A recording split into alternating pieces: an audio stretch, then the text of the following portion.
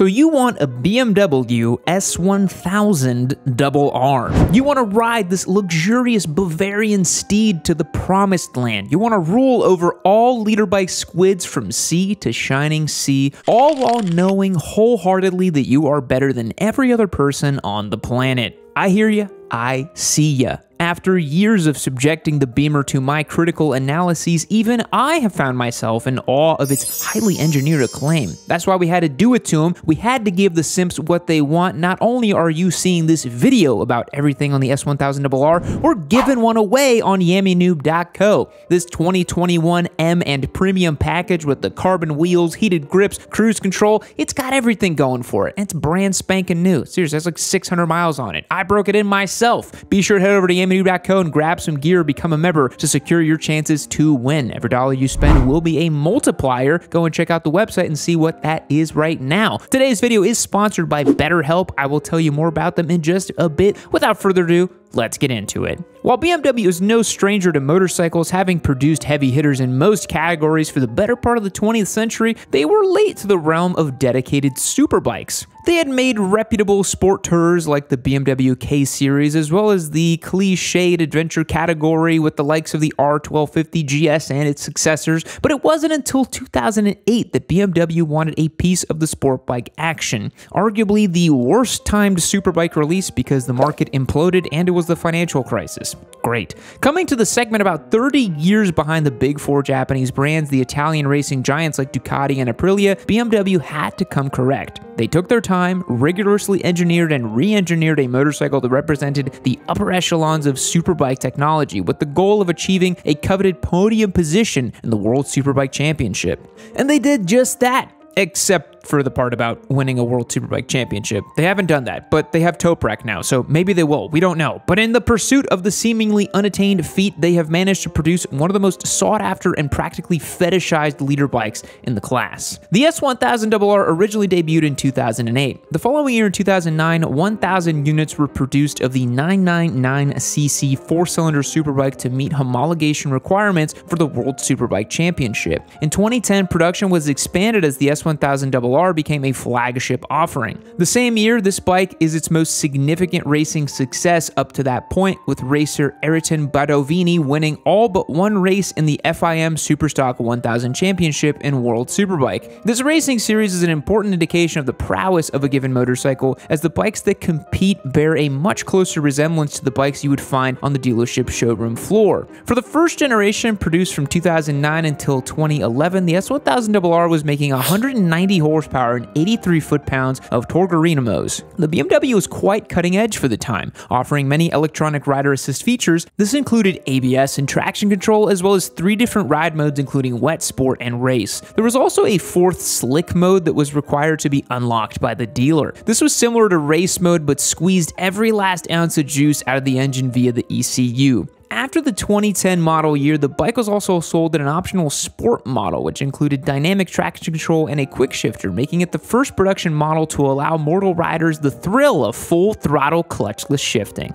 Alright folks, let me take 1 second to shout out the sponsor of today's video, BetterHelp. Ask any motorcyclist and they will tell you that riding a bike can do wonders for your mental health. But unfortunately, a little throttle therapy is just scratching the surface. Everybody faces challenges and stressors that can have lasting negative impacts on their mental health, and one of the best ways to navigate these moments is with the help of a licensed therapist. Starting therapy can be a nerve-wracking experience, only adding an additional obstacle to an already challenging time. But it doesn't have to be. BetterHelp takes the guesswork out of finding the right therapist by matching you with one of 30,000 therapists in their network based on your personal needs. In most cases, you'll be matched with a therapist in as little as 48 hours, and you can schedule a time to meet via the phone, video call, or even message chat. It's a new year, and there's no better time to start taking steps to reach your goals towards self-improvement, and BetterHelp can make it that much easier. Join over 4 million people who've used BetterHelp to start living happier, healthier lives. Click the link in the description or visit betterhelp.com/yammynoob. Clicking that link helps support this channel, and it also gets you 10% off of your first month of BetterHelp, so you can spend less time worrying and more time riding. Thanks so much, BetterHelp, for the support. Now let's get back to the show. The S1000RR was further tuned and refined in 2012 and in 2013. BMW released the S1000RR in an HP4 variant. This bike provided a similar experience to what we now recognize in the M1000RR, a production motorcycle that has modifications that make it more akin to the modified motorcycles used on the world stage. The HP4 pushed the envelope of what was expected in road-going motorcycles. It used a highly refined ride-by-wire system, a technology that was still quite cutting edge in 2013. The HP4 also featured a dynamic suspension dampening system that made minor adjustments to the suspension setting every 11 milliseconds using sensors and throttle input to provide the optimal handling experience. Matching the advanced suspension system, the HP4 also used upgraded Brembo monoblock calipers. It even had a more advanced electronic system than the normal S1000RR, including a linked braking system that applied braking pressure to both wheels when the rider only modulates either the front or back brake levers. This system was designed to apply optimal stopping power and was active in every mode except for slick. This bike also had all the fancy farkles as well, like forged wheels, carbon fiber bodywork, and HP4 specific clutch and brake levers, and it's truly special. In 2015, the S1000RR saw significant updates that led to an overall increase in power and reduction in weight. This bike was now pushing 198 ponies while weighing 9 pounds less than the previous model. The engine was again refined with different cam profiles, lighter valves, and shorter velocity stacks from a larger airbox. To match these engine changes, the exhaust was also modified.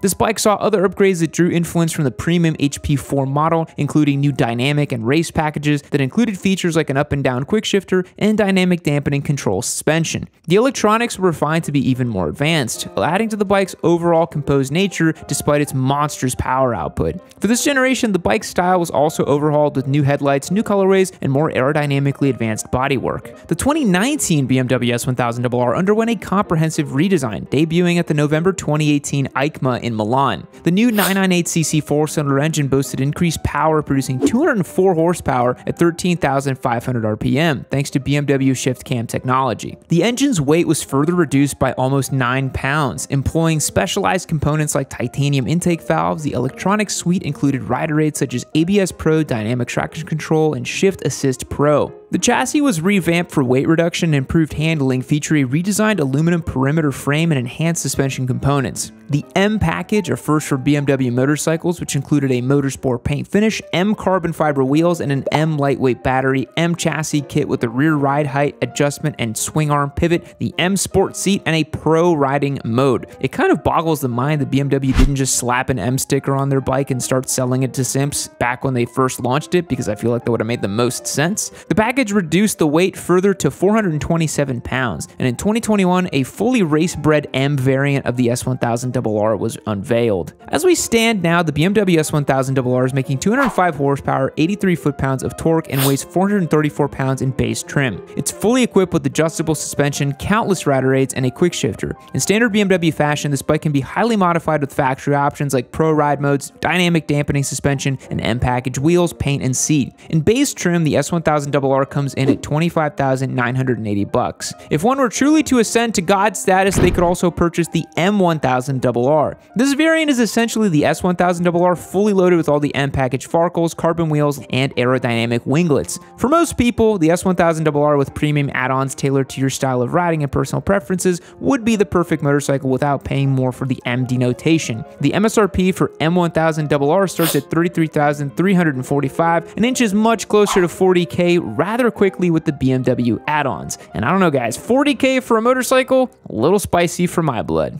So we know how the S1000RR looks on paper, but what's it like to ride? What qualities does it possess that other bikes don't? What makes all the Beamer simps and old track day gurus cream in their tracksuits? What is arguably the S1000RR's greatest attribute is also its biggest downfall. It's just too perfect. It is of course fast, it's also highly refined and incredibly smooth. It's predictable in the right hands and can dominate a racetrack. Even for the average rider, its handling characteristics and multitude of tech features will make you feel like you just leveled up by swinging a leg over it. It's incredibly easy to ride, like turning the key is like you entered a leader bike cheat code. On the other side of that coin, this level of refinement can come across as clinical, sterile, and soulless, such that the bike operates as a purpose-built piece of industrial machinery and less like a motorcycle. For many, that doesn't constitute a drawback, but for others, the S1000RR just doesn't speak to their soul. But nobody can say that this motorcycle isn't exactly the bike that BMW wanted it to be. And think about it this way, when BMW first developed the S1000RR, they used the K5 Gixxer as a starting point. And we don't think of the K5 as very soulless, but BMW has really refined this package such that it now does feel a little clinical and soulless. But again, if you pride yourself on owning something that is just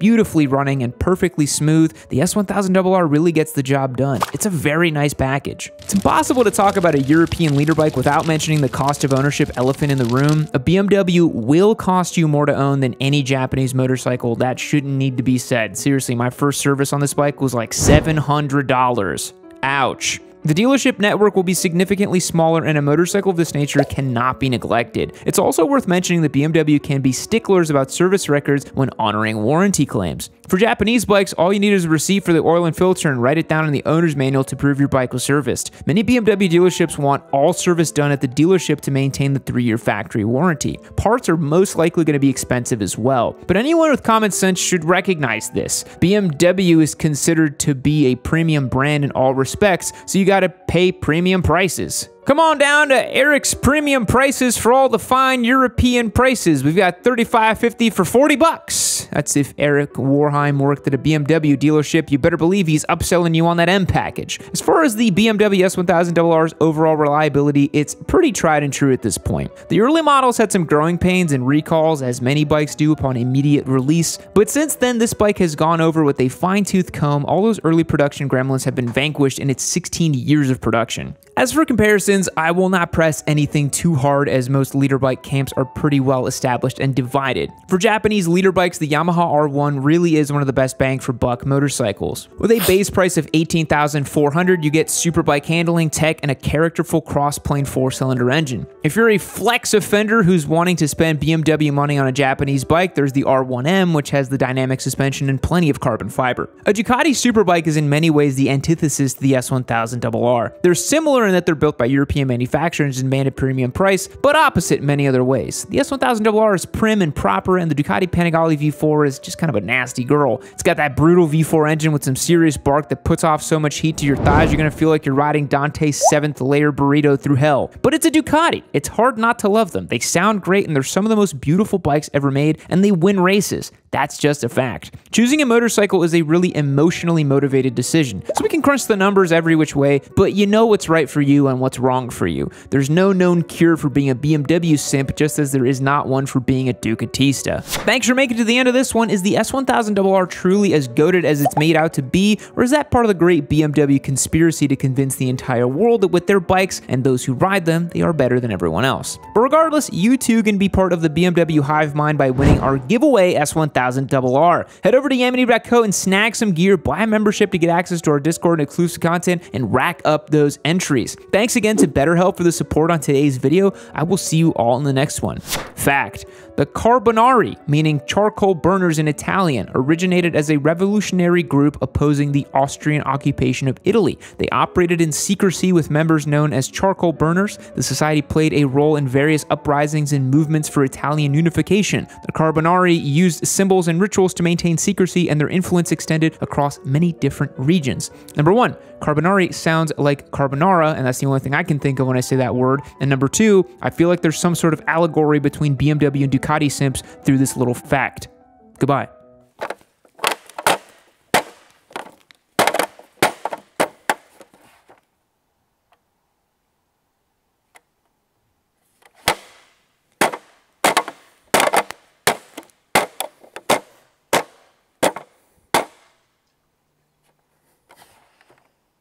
Keep watching Yami Noob.